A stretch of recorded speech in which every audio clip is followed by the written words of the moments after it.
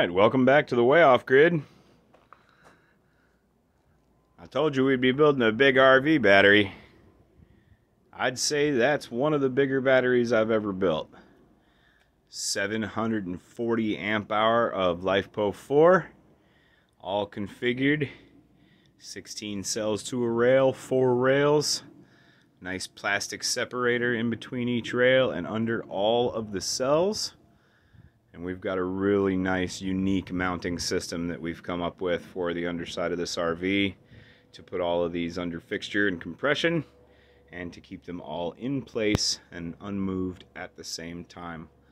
Just waiting on a few connectors and then you'll get to see this installed underneath the RV where you saw us in the last video and how we set this thing up, hook it up, and get her online.